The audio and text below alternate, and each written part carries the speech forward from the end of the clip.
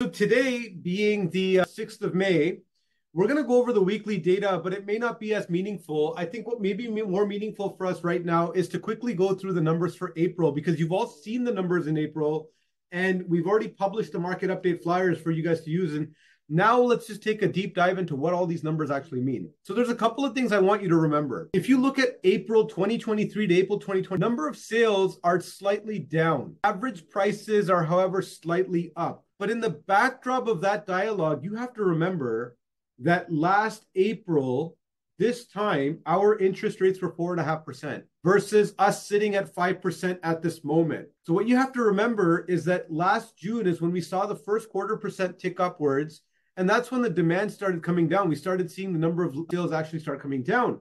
But up until that point, it was an upward trajectory. So year over year, despite a 0.5% interest rate increase, worse economic times theoretically, I mean, year over year for sure, prices still remain stable and in fact are up year over year. That should tell you something in a really clear sort of way. Looking at the number of listings and the year over year change, if you look at the active listings, we're up by about 74%. So what this tells us is that a lot of the sellers who were sitting on the sideline last year waiting to see what was happening and have now entered the market in a really meaningful way. So year over year, we went from 10,000 listings to over 18,000 listings this April compared to last April. So buyers theoretically have more options. Despite that, prices haven't come down. They've remained relatively stable, which tells you that we're still very much in a strong seller's market. And I'll run the numbers with you like I do every week to show you where we kind of ended up for the month of April, as well as what we're seeing in the first couple of days of May. So this is what you need to keep in mind as far as the backdrop is concerned.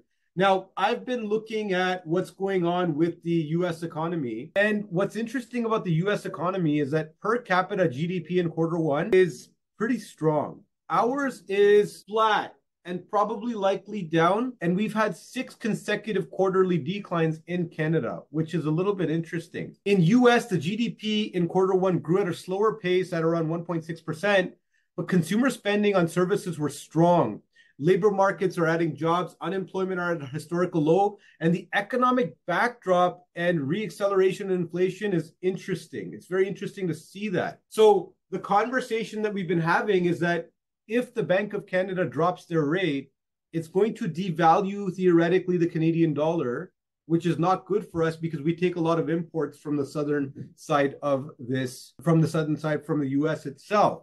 Now, I posted the RBC podcast on this, and I would recommend all of you go back and you check out that podcast. It's very powerful. It's 10 minutes. It's called the 10-minute take. There's a lot of little golden nuggets in there, but the key things to take away from that I took away was that Canadian inflation is trending lower, and so we're expecting the rates to drop in June. Starting in June is what they're expecting, and the expectation is by the end of the year, we would have seen 100 basis points decline, meaning 1%. So from 5% to 4% is what they're predicting by the end of the year, starting in June, despite the U.S. economy going the direction it's going and them probably not decreasing their rates because their inflation is going higher again.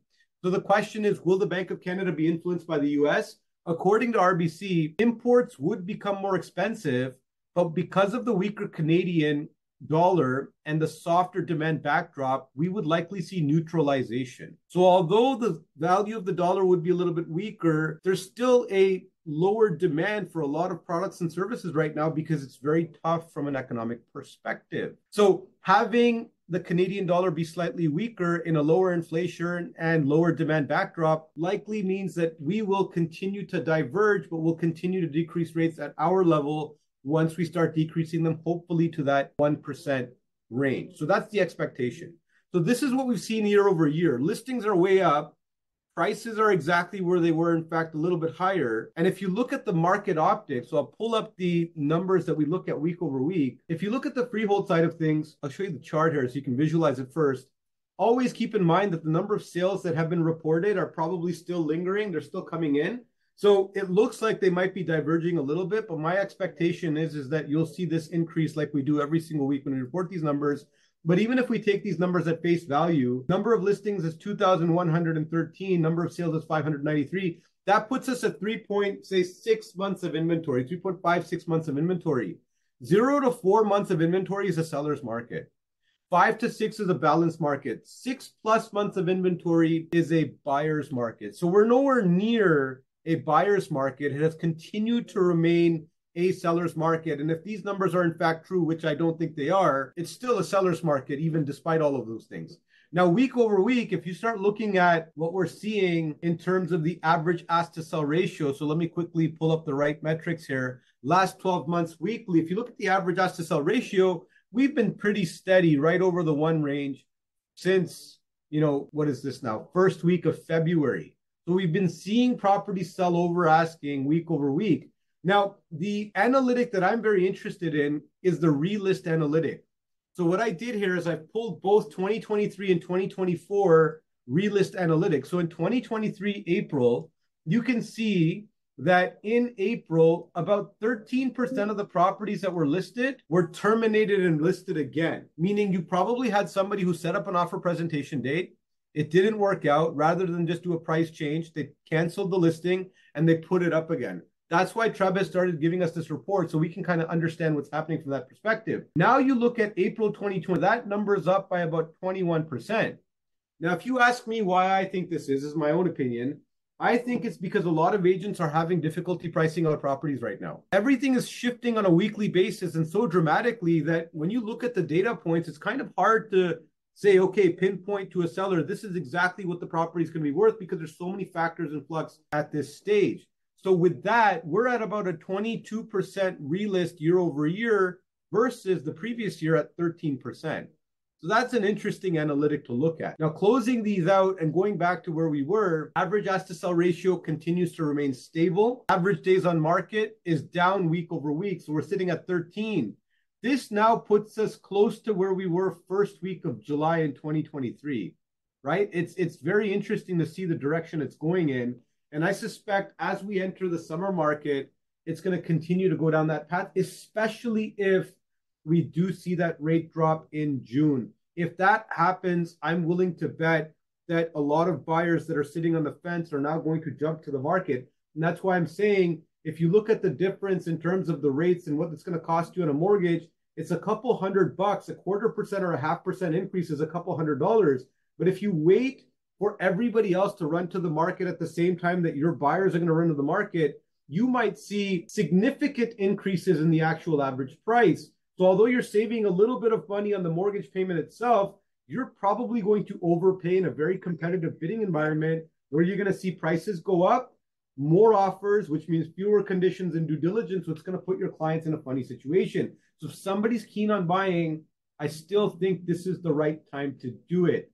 In terms of average sale price week over week, I mean, it's still hovering around the same. So we're at about 1.4 million on average in the GTA. And again, I think the data is still filling in. So I'm looking at this with a grain of salt, as should you. In terms of the condo side of things, so condo side is not very different. From the week over week perspective, first couple of days of May, we're sitting at about 4.4 months of inventory. So that tells you that we're sitting in or entering a very soft, balanced market. But the condo market's seen its ups and downs as well. So I suspect that these numbers are also going to fill in this week. And by next week, this number should be a little bit higher, which is going to take us back into a seller's market. So is now the time to get a good deal on a condo? Probably. Once the rates start shifting, I suspect that both the condo market and the freehold market are going to start taking off again. And I think it's a matter of time. Does anybody have any questions or anything to add to that? Okay, guys, check out your profiles in the Learning Suite. We've added a bunch of events. I'll quickly show you where to find that in case you don't know what I'm talking about. I see some new faces on the call. So when you log into the Learning Suite, you simply go up to the profile section, and here you've got all of the things that are happening. I've added the Benjamin Tall market update. Don't miss this. You should be attending this. Tomorrow, we've also, not tomorrow, sorry, on the 8th of May, we've got Curtis Glen walkthrough. There's a handful of seats still available if somebody's interested. So we've got a jam-packed week with lots of training and development. Please RSVP, and I'm looking forward to seeing you guys at some of these events. Take care, everybody. Bye for now.